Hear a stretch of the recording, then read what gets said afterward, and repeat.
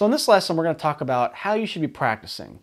And I felt this was very important for lesson 100 because the last 100 lessons have been, here's what to practice. Go practice this stuff. Here's what you need to be practicing. But now at lesson 100, I want to kind of shed light on, well, how should you be practicing it? Now you know what to practice. It's over 30 hours of content and growing every week. You got a lot to keep you busy, but how should you practice it? So I want to talk about my personal approach to practicing and just give you some quick tips on that really may make a big result and a big change in the way you practice and progress as a musician and as a bass player. So the biggest thing I want to point out is just some sort of mottos and just things I go by when I practice. I want to talk about the difficulty sandwich. Yes, that's called a difficulty sandwich. And that's something I've embraced for the better part of my time playing bass. And it's sort of the mental part of practicing. And a lot of people look at practicing like this purely physical gauge of progress. Am I getting faster? Am I getting cleaner? Can I play longer? Is my endurance better? Do I have more stamina? Does my tone sound better? Can I do this technique faster than I could yesterday? Everybody thinks about the physical side, but a lot of people don't realize that the whole act of getting in and practicing and how you feel about it and how you view your progress and the whole emotional, mental side of practicing is something that is completely overlooked because you're so, in the blinders about, can I play it faster and better and do this technique I couldn't do yesterday? But there's the whole other side of it of self-confidence and how you feel about your playing. So I want to talk about the difficulty sandwich, which is basically a way to divide up your practicing in a given routine. So how often should you be practicing? Let's talk about that first. And how much should you practice? Well, I understand that bass isn't everyone's full-time job, and a lot of people do this for fun. A lot of people do it maybe semi-professionally or maybe professionally, or it's just a complete for fun thing when I have time. And I understand there's those varying degrees of musicianship among you guys. So I would obviously suggest practicing every day, okay? Because when you don't practice for a long time, it's not the music theory you lose. It's not the knowledge of the fretboard. It's not you forget how to play the song, really. It's that you're just rusty from a physical standpoint. And I've talked about this in other lessons. I talked about this in lesson number 1. Playing bass is a physical act. You need to keep the muscles conditioned. It's just like an athletic sport with smaller muscle groups. And a lot of these muscle groups you don't really use in any other thing in life as much as you do playing bass. Things like your ring and pinky fingers and that type of stuff. And those are kind of exclusive moments those fingers and smaller muscle groups get to be used. So, I talked about this in lesson, I hate when I try to think about the numbers of the lessons because I usually get them wrong now with so many, but I think it's lesson 81, holiday chop maintenance. You can scratch off the word holiday and just call that chop maintenance, and that's a great thing to be doing just to keep your chops in shape. Okay, so that's one to check out, and we'll talk about that too. But you need to be playing every day. If you can pick up your bass for 10 minutes with no amp plugged in, just play something. Just keep those muscles active because that's the hardest thing to regain. You're not going to forget your C Phrygian scale. You're not going to forget what the 7th of an A minor chord is in an A minor 7 chord, but you're going to lose the chops. That's what you don't want to lose. That's where the regression happens. So how much should you be practicing in a given day? Let's say you can do it every day. I would recommend a minimum of 30 minutes a day. And I know a lot of people don't have that kind of time. If you do have the amount of time, I would recommend an hour a day. I really would, to really just get some progress, some chop maintenance, and to feel good about your playing and just have a solid practice session. I would recommend an hour. If you can't do that, try 30 minutes. And if you can't do that, at least get 10 minutes of just muscle, keeping it fresh, keeping the muscles fresh and the chops fresh. So now that that's out of the way, we've talked about how much to practice. How should you divide up your practice? That's the hot topic. That's something I get asked all the time. I call it the difficulty sandwich. I'm going to explain what this is called and why this is so important to me. If I think back through my whole bass playing career and times I felt very inspired, I felt very motivated, or times when I felt like I wasn't good, or I felt like I wasn't getting much progress, or I felt like I was in a rut, or I've stagnated, it was always correlated to how my last practice session went. And the times I felt really good, not like good, like I'm a good player, but I just felt good about my playing. Any particular time was I put my bass down and I felt good about what I just played. That's about the last impression.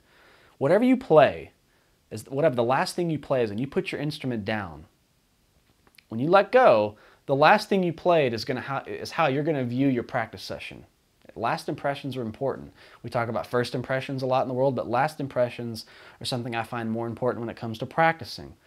So the difficulty sandwich is taking two easy things and sandwiching them, that's tough to say, with a hard topic in the middle.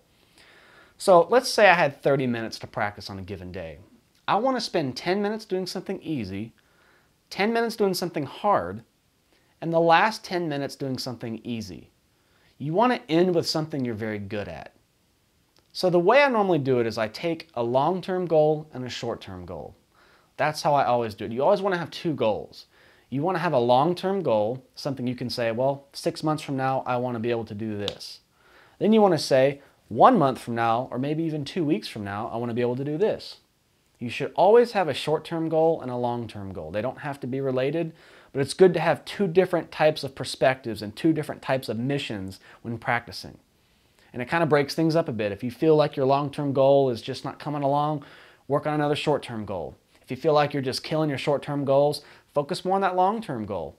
And they just kind of feed off of each other, and that's good progress. It's like multitasking over a period of time. So I would make your short-term goal the first easy thing you play. And when I say short-term goal, I mean tightening something up. You just learned how to do tapping, but some strings are ringing out. Now I need to learn how to mute. Something you can just do in a matter of a week or two. Something real easy. It may be hard, but when I say easy, I'm thinking of it's achievable in the near future. Just tightening something up, or a run in a fast part of a song that just needs a little bit of tightening up. It's a little rough around the edges and you just need to make it clean. Short-term goals that you know you need to fix. Long-term goals, the hard stuff. I want to learn the double thump technique. When I first learned that technique, that was a long-term goal. It took easily 6 to 8 months to really get down. And when I first started doing that technique, I remember looking down and just kind of going like, and it just was awful. And I was just like, man, I got so discouraged with that technique. And I would spend hours a day on that, just going, just getting all hung up. And then I got discouraged and I would put the bass down. And when it came time to play it the next day, the first thing that comes to mind is, well, how did yesterday's practice session go? And I thought, I didn't get any headway on that long-term goal. Screw it. I'm not going to get to it. So the last thing I played, if I leave on a negative note, you're going to leave yourself feeling very discouraged. So you should never end your practice session with something you can't do or something you want to do. You should never end your practice session with something that's discouraging or frustrating. Because then the next day you'll just be like, whatever, I don't feel like doing it. And then you lost a day of practice. And maybe that turns into weeks, months, years. I've had students say, I'm picking up the bass for the first time in 10 years because I just got so discouraged with it 10 years ago. And I found that their progress was halted less by the physical aspect of playing bass and it was more about the mentality.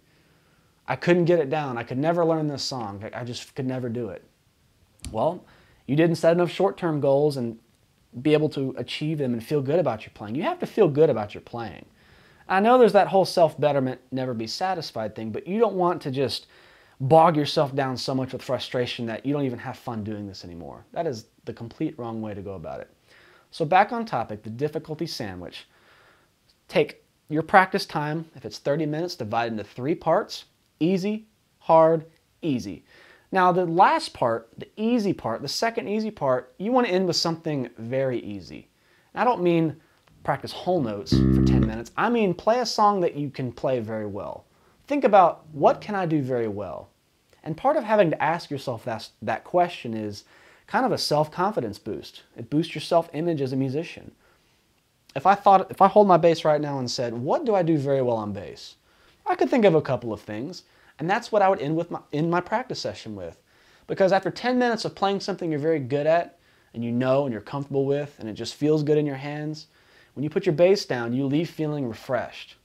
That's the last thing you remember.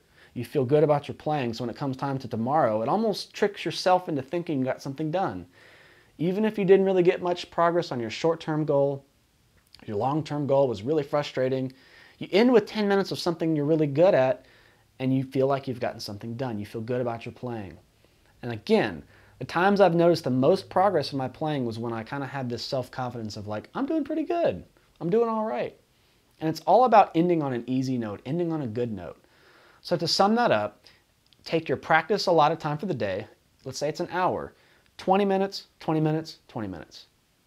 You might be thinking, well, shouldn't I make the long-term goal have more time because it's a long-term goal? No, you should make them equal, because you don't want to spend too much time being discouraged and too much time working out something that's unattainable right now, because then you just get discouraged quicker.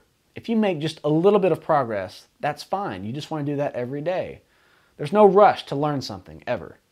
You want to pace yourself. Spend more time on the stuff you do know. That makes you feel better, makes you want to practice more. That's my philosophy, and that's what I've always gone by, and it's worked great for me. So, start with a short-term goal, easy, something you can achieve pretty quickly in a couple weeks, maybe a month. Next, third of the practice session, something hard, something unattainable, a technique you've never tried before, sight reading, music theory, anything like that, learning the notes on the fretboard, things that take a long time. And then the last third of your session, end with something you're very good at. Always start that phase of your practice session with, what's a song I know really well? What's a song I can play really well? And I like to make it just playing along to songs. I do it all the time. I pull up my iTunes and just, oh yeah, that one's fun. Click that one and play along. Do that maybe 2 or 3 times, and there's the last third of my hour-long practice session. Ends on a good note. There's nothing more fun than playing along to actual music. It's not up for debate. That's a very fun thing to do for musicians. So that's how I would structure my practice session. That's what works for me. I encourage you to try it to your own practice and see how it just psychologically makes you feel better about your practice time and makes you just feel better about yourself as a musician. I know a lot of players struggle with this type of thing, so that's my answer to that. Let's end very quickly with talking about how to warm up. You should never make your warm-up really a part of your allotted practice session. Think about your practice time like a performance. If you know you're gigging and you're going to be playing an hour, you don't warm up for the first 5 minutes of your hour set, because then you really have 55 minutes to play. You would think about, I have an hour set to play, let me warm up before I play my hour-long gig. So you should really make exclusivity between those two. Now, the warm-up part is something a lot of people overthink, and I want to explain why you should never overthink that. Warming up, your body doesn't know any different to different things, ever. And I always make the analogy to somebody who runs marathons or runs track and field. Wondering, well, what scale should I play to warm up? Should I be doing string skipping? Should I be doing tapping? Should I be doing pentatonics? Should I be doing fast stuff up high on the neck? Should I be doing some low stuff? I get asked that stuff a lot, just like really particular things about warming up. And I equate that to a runner going, well, I need to get warmed up to run, do my daily run. Should I run north, or should I run south, or should I start with my right foot? Should I maybe start with my left foot? What color socks should I wear? What color shirt should I wear? How much water should I drink? Little things that just don't matter. When you start running, your body's going to respond like it always does. So my answer to that is, when you warm up, just play. Just play something.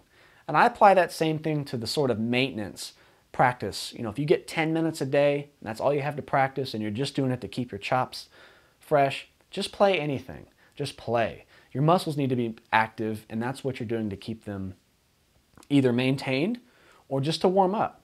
Just play something. And you can make that kind of an easy thing too. Just play some scales. It doesn't have to be the coolest bass line ever written. Just play something to get them moving. Now, if you want to get specific on what to play there, I will say this. Do things that require big movements. So let me pull the bass back out again. And the reason is because you want to kind of try to get every combination your hands and fingers and wrists and arms might make together when you play. You want to kind of get them in that mode before you practice. So this would not be a good example. You wouldn't want to warm up like this.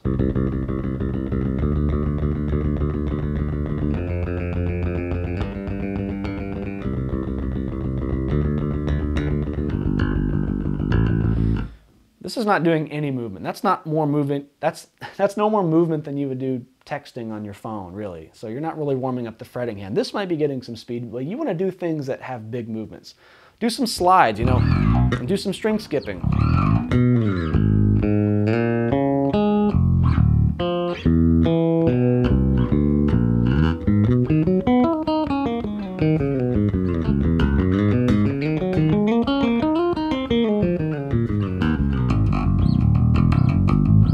Maybe some stuff like this.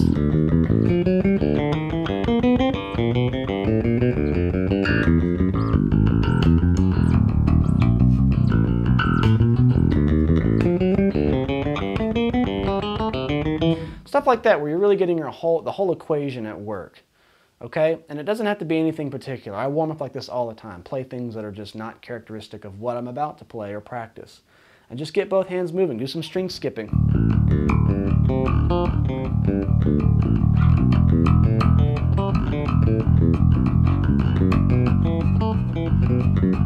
That kind of gets that one moving big. Do some slap bass.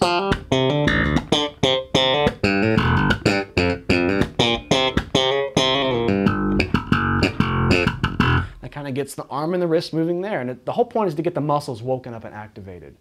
Okay? And then save the really nitpicky stuff for your practice, your short-term goals, your long-term goals, and maybe a song you like playing for the last third of your session.